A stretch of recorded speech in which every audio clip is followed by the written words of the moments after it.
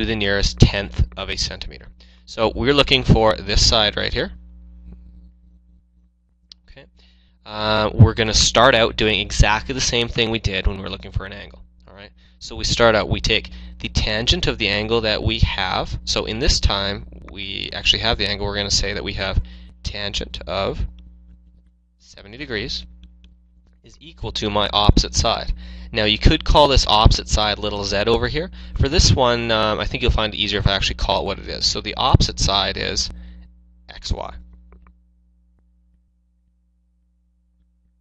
And the adjacent side is zy.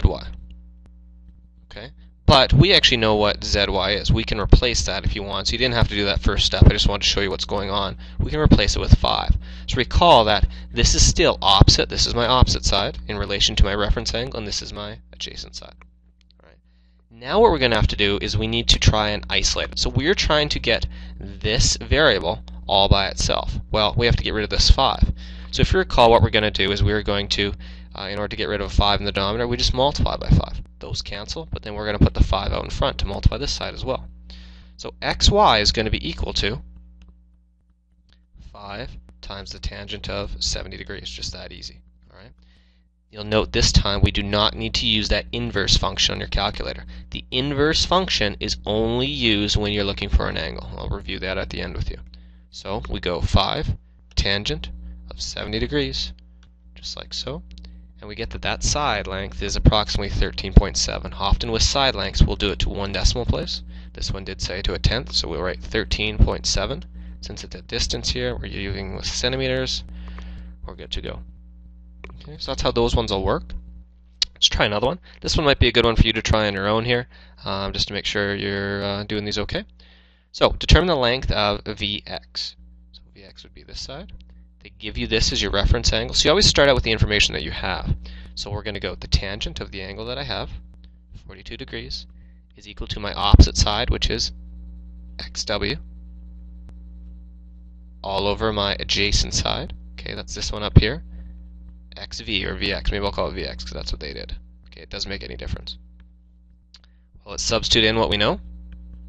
We know that xw is 7.2.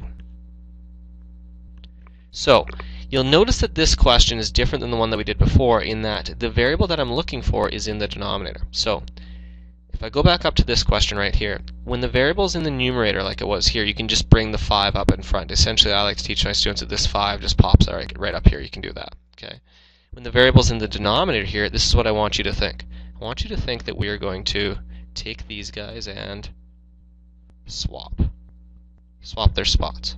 All right. What we're really doing is we're just multiplying both sides by Vx and then dividing both sides by the tangent of 42. So when we do that, we have Vx is equal to 7.2 divided by the tangent of 42 degrees. We'll put that into our calculator. 7.2 divided by the tangent of 42. And we get 7.99 centimeters. So we'll round that to the nearest tenth, which gives you 8.0 centimeters. You do have to put that 0.0 in when you're rounding to the nearest tenth. All right, turn to our last page, and we'll see what we got. All right. At a horizontal distance of 200 meters from the base of an observation tower, the angle between the ground and the line of sight to the top of the tower is 8 degrees. How high is the tower to the nearest meter? This question really isn't any more difficult than any of the ones were on the previous pages. They give you a word problem, but they were nice enough to give you an example here with a diagram, so that's nice. So we have this lovely triangle here. We're assuming it's 90 degrees. They tell you that this angle is, of course, 8 degrees, so we got that. They tell you that the horizontal distance from this guy's our observer. It looks like Mr. Johnson right there. Actually, probably a little bit shorter than that, but that's okay. They're saying that the horizontal distance is 200 meters. That's good. They want to figure out how tall this is. So let's call this, I don't know, what do you want to call it? We can call it h for height. All right. So we are going to use the tangent ratio once again. So we start out with the tangent of our reference angle, which is 8 degrees, is equal to my opposite side, which is h over the adjacent side, which is 200. Okay. Now to get h by itself, if you recall, what you can do is multiply both sides by 200, just think that you bring this 200 up in front. So we have 200. The tangent of 8 degrees is equal to h. We'll put this into our calculator. We get 200. Oops. 200 should be times the tangent of 8 degrees. We find out that that tower is approximately 28 meters tall. So the height is approximately 28 meters, like so. Okay. What's interesting about this one is, let's just say, for instance, that we took a different route. All right. I know they gave us all this information that this angle right here is 8. All right. But we actually know what this angle is right here, right? If we know that that's 90, then those two angles must have to add up to 90. That means this angle is going to be 82 degrees. Well, watch this. This is kind of unique. If I deal with this, I can go the tangent now. Let's use that as my reference angle. So I'll do this maybe a different color. Okay, you don't have to do this. I'm just trying to make a little bit of a point here. The tangent of 82 degrees. This time my opposite would be 200.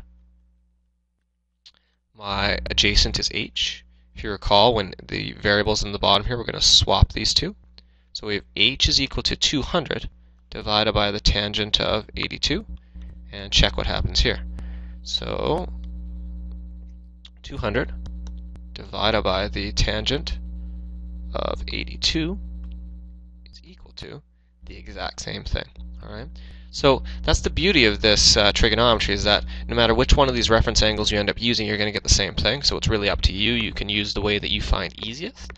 But either way, yeah, you get the same thing. All right. So one thing I want to summarize here down at the bottom is that students commonly use the acronym TOA to represent that when using the tangent ratio, you take the opposite and divide by the adjacent. Okay, so we're going to start talking about SOHCAHTOA in this unit, but so far all we've talked about is this TOA. All that means is that when you're dealing with the tangent ratio, you need to remember that we have the opposite over the adjacent. All right. One last thing that I kind of wanted you to at least remind you about is that when you're looking for angles, so I'll just write looking for angles, definitely write this down. Always use inverse function on your calculator. Okay, when you're looking for lengths, you don't have to worry about that. All right, so that was that crazy guy that I did when I had to hit the second tangent. That's called the inverse. Okay, so that's whenever you're looking for a angle, you're going to use that.